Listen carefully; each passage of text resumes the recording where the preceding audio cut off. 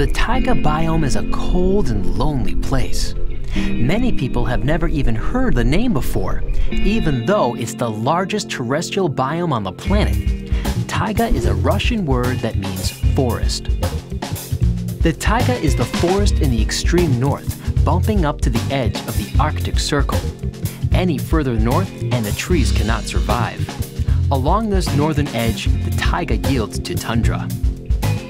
In the winter, conifers stand as sentinels in a snowy forest cathedral. All is silent, save the wind in the trees and the occasional echo of the gray wolf's howl. As the days grow brighter, the bitter cold of winter eases.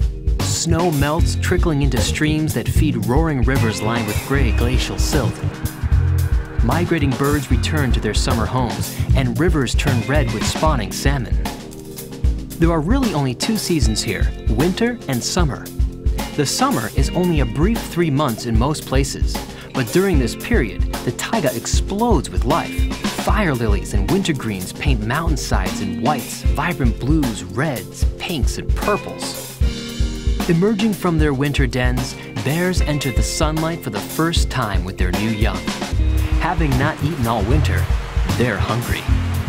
After they adjust to their life above ground, they bound down to lakes and rivers to feed on a bounty of salmon. Berries weigh heavily on bushes, providing additional forage for bears and birds. Bald eagles glide high above lakes, rivers, and shorelines, searching for fish swimming below. This is a place where plants and animals live in a delicate balance dictated by the seasons. Despite being so cold and remote, humans have had a profound influence here. Early man likely hunted the woolly mammoth and giant sloth to extinction.